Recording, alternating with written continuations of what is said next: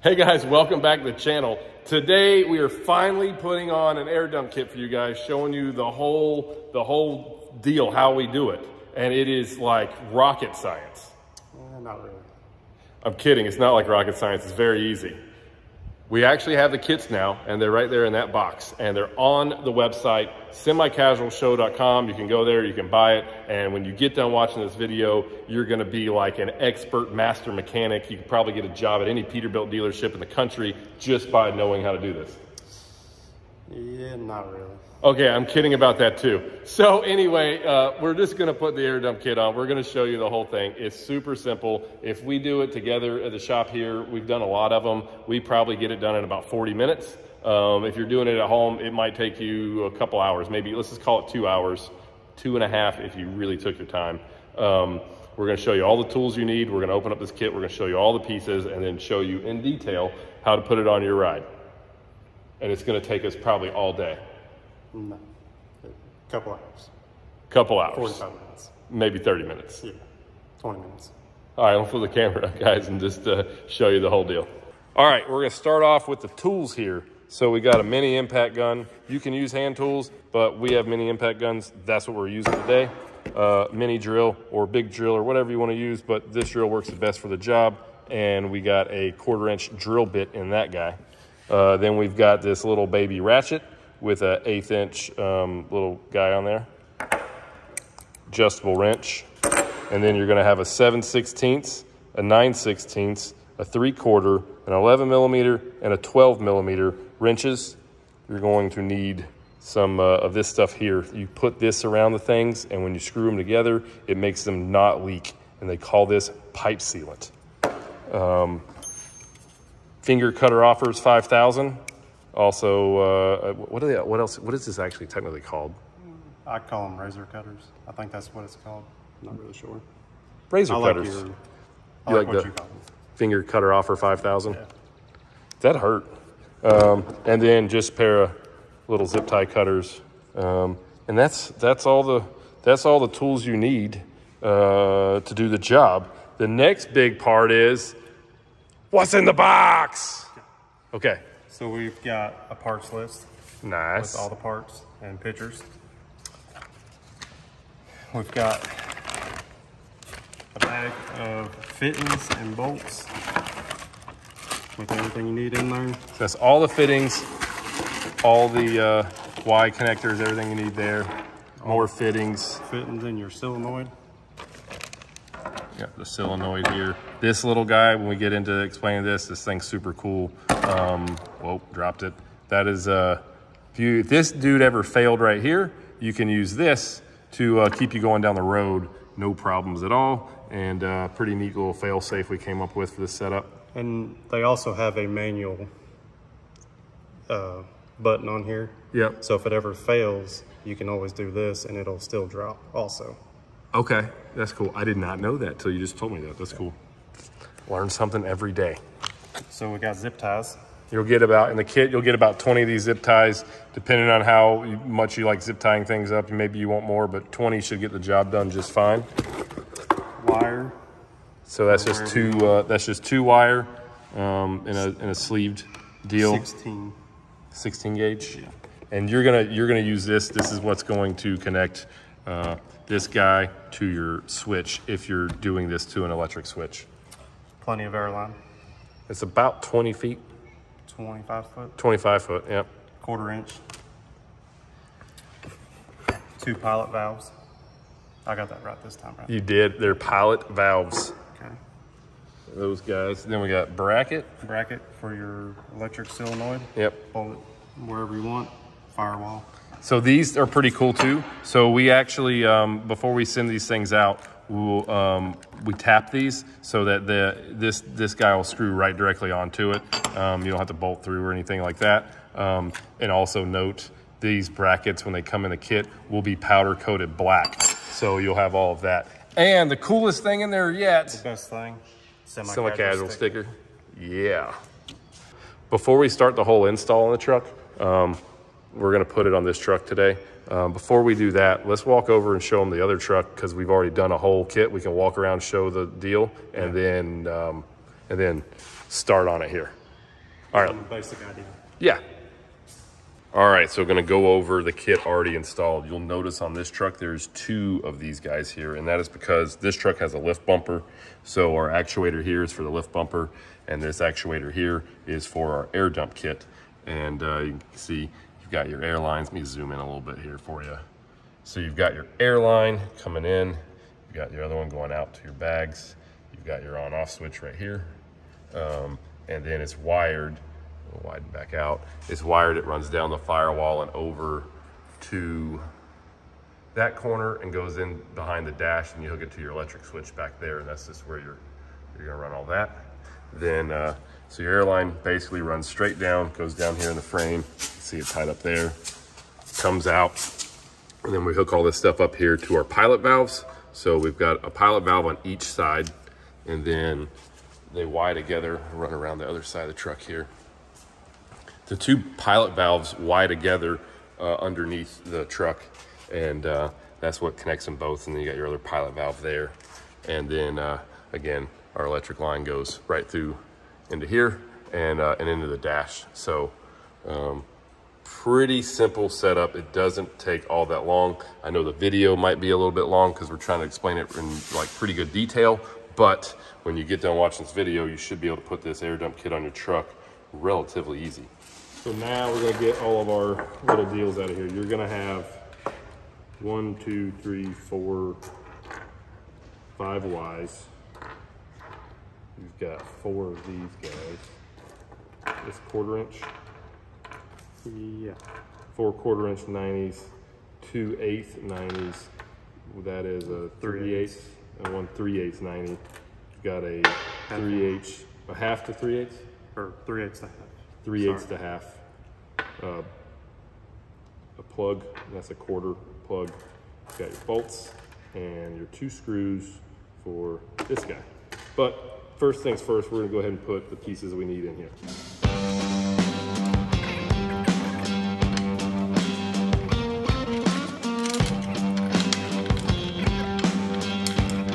So after we get all these tightened up, you've got, it'll look like that. Your small one's in the top, mediums are over here. Your bigger one goes into that guy. All right, so this is how your actuator is gonna be set up. You're gonna take your 2 brass deals here, which have like little screw-ins. Here you can kind of, that's just like adjustment. Then you're gonna take your shutoff valve, you're gonna put that on P. Under the shutoff valve, you're gonna put your push connect fitting here. On A, you're going to put your plug in, and on B, you're gonna put your other 1/4 inch airline push connect in there. Tighten these down so that they're snug and don't leak. And then make sure on your plug here and these 2 guys that you put your pipe sealant on them, and then just get them nice and snug. That way you don't have any air leaks. You'll also need to put some sealant on your valve right here, and make all those tight, and you'll be ready to mount it to, from there you're gonna mount it to your bracket and then put this on the firewall. So the next step in this whole deal is we're gonna mount our bracket. So Shock's gonna take this bolt out right here.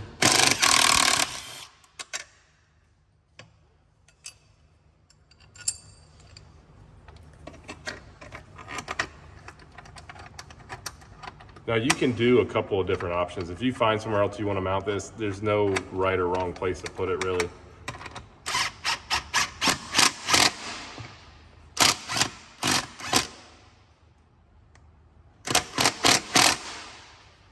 Like I was saying, there's no right or wrong place to put this.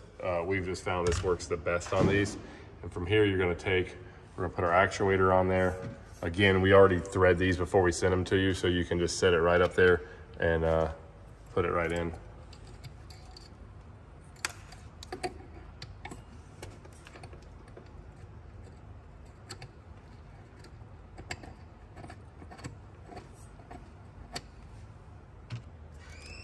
Another note here on this, it doesn't hurt to put a little bit of Loctite on there.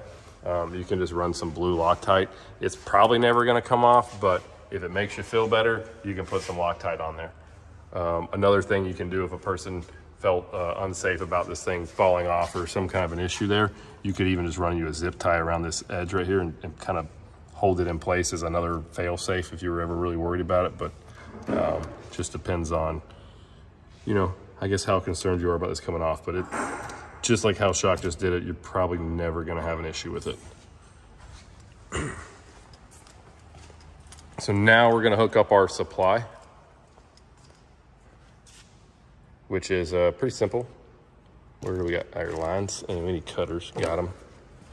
So now what we're gonna do is we're gonna go in the tank under the door. We'll drain it first. Drain it. Yeah, it would probably suck to start taking that out with all the air in it.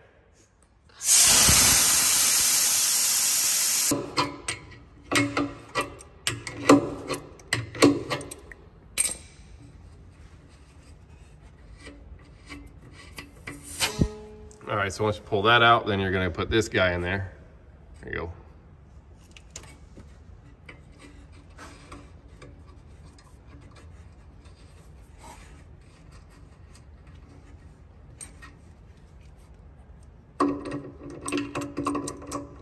Again, too, with these when you're putting them on, don't over crank them. You can turn that thing to the point of no return, and then you've got a bad day.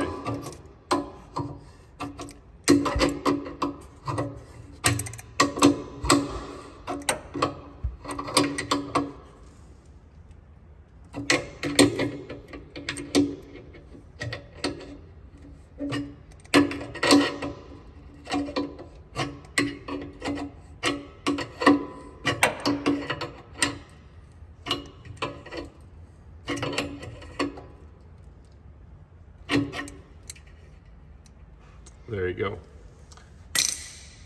But, all right, so that's in. Now we're gonna cut our line and run the line up to our supply here, which that's gonna be the P. Plug it right into the P.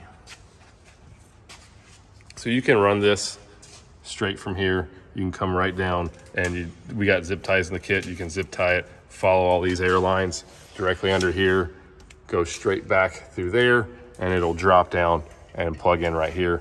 You'll probably put one more zip tie up under here somewhere just to kind of keep that taut so it doesn't move around too much.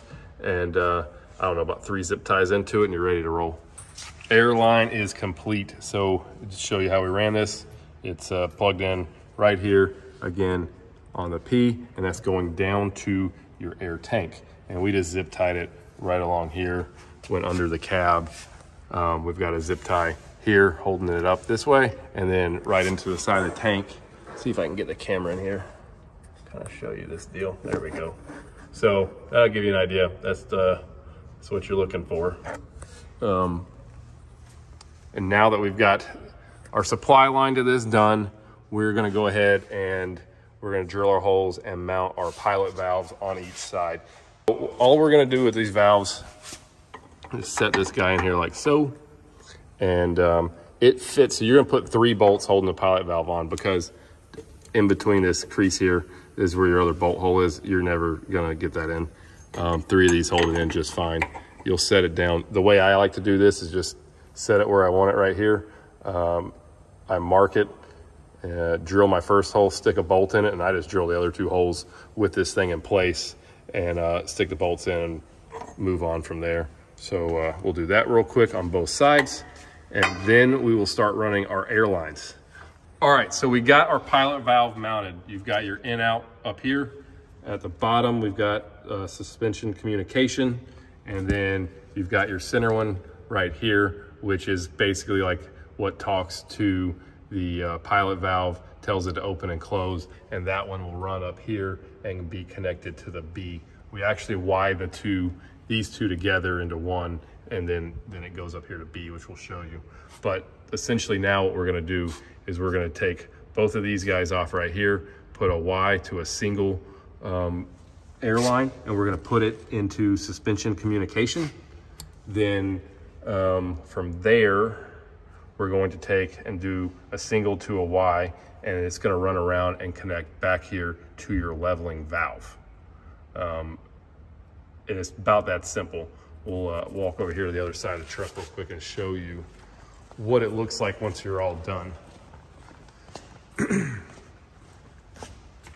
So again, this guy is gonna go up under the truck. We basically just follow all these lines over here. We put a Y underneath the truck and then connect the other pilot valve. So it'll be 2, and then the single will go out and connect over to our actuator.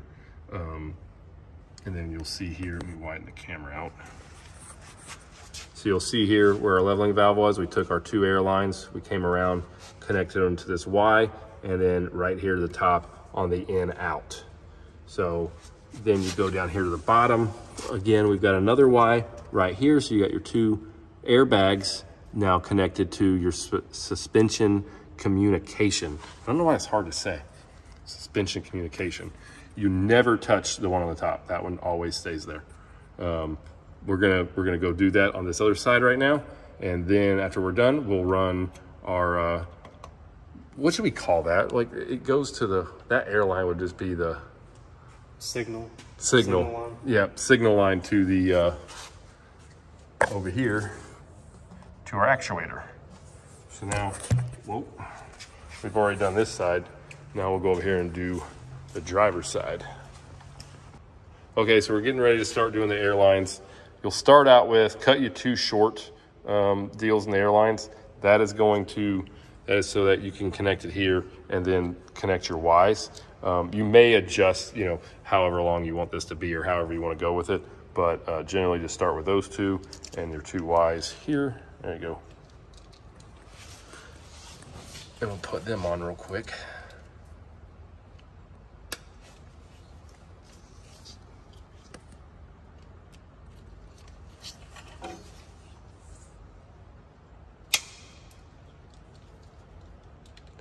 And I guess it's personal preference. If a person wants them a little bit longer, you can make them a little bit longer. You don't have to make them super close if you don't want to. We just generally kind of keep them nice and tight.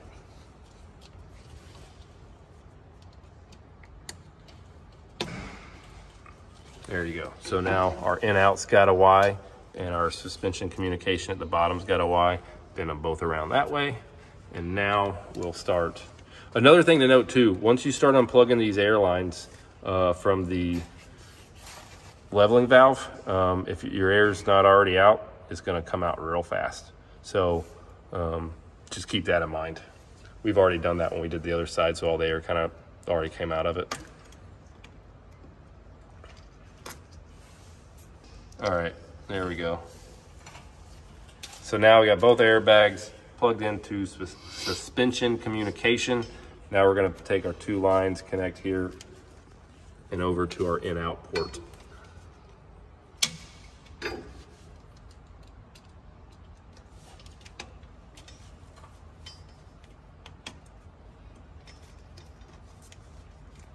This is where having the cutters makes it a lot quicker and easier. You don't have to take them back off and try to use a straight razor blade and set it on the floor and cut it.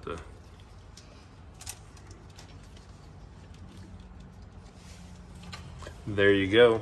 So now the next step to this whole deal is we're going to start connecting that guy, our communication airline. So what we do on the communication airline is we'll plug it in here. We'll go under, we'll follow like where our airlines are already going. We'll go under the truck. We'll have a Y. And so we'll connect both of the pilot valves together, and then a single line will go back up the frame this way and come back over here and plug into B. So now that both our pilot valves are all set up, we're gonna start running our airline over to the front of the motor there and put our Y in. So I just take all the leftover that I've got left right now, and I'm just going to follow around this way. And then once we get all this together, we'll actually kind of zip tie it up. Hand this down there to shock there. There you go. Pull out whatever you need. So pull that.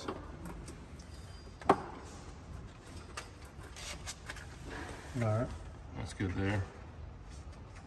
Okay, so we've got all the plumbing, everything's zip tied up together. I'm gonna show you guys this. So now what we're gonna call is our signal airline that goes in the center of the pilot valve is now ran. It runs down along this way. This one goes back forward to the front of the truck, and there's a Y there, which I'll crawl under and show you in just a second. And then from the Y on the front of the truck, it comes back up this way and goes over, and we've got it plugged into the B. And so I kind of just came down, you can see it right here, and I kept it nice and tight against the frame rail in here, out of the way of rubbing on anything, and then just came up with this bunch of stuff here and zip tied it up, and then over, and it's connected to our air actuator right there. Everything's good to go. Now I'm gonna go underneath the truck and show you where the Y is and kind of how that was ran. All right, so under here you can see these are our air lines running over here. So you've got your Y, one of them's running back over to the B on the actuator. One of them is going, this one here is going over to the passenger side of the truck. And it's just zip tied up right there, and it just follows along all this stuff here. And pretty simple deal. That way you kind of understand how that works. And we're just basically tying both of the pilot valves together so that when you flip your switch inside the truck, it actuates both valves to open or close, therefore moving the truck up and down. The other thing to show you guys in here is these are our wires. We've got them ran, and they go up into the dash, and we've got them wired to a switch. We didn't go into any real big detail here because everybody's gonna do it different ways. I mean, you could put your own switch in there and hide it somewhere or something. There's a lot of ways. You just need power to that guy and an on-off position switch. So being that there's so many different options of how you could wire up an on-off switch for this kit, we left that alone, let you figure that part out. If you got all this done, you can clearly, easily hook up a air or an electric switch for the air dump kit somewhere in the dash, wherever you want. But we wired it in. Let me show you how we go here. So we went across over to the passenger side with our wire. And it runs all along here, and it comes in right here, basically on the inside of the truck. Then all you're gonna do is take your glove box out. You can pull your wire over and carry it on down the dash there to a switch or wherever you wanna put it. Real simple deal to run that wire. It doesn't take but just a minute, and you hook it up to your switch and everything works. All right, now we're gonna show you the air dump deal. Go ahead. It didn't work, did it? Why is it not working? Because I shut the valve off over here. Flip the switch again. You can hear the thing trying to go. So this is what we're talking about, this fail safe we put on there. Because this is closed off, this now keeps all the air in the factory set up, and it works like normal. But when I flip this forward, what's gonna happen is now he'll have the ability to use the air dump switch. And now, go for it.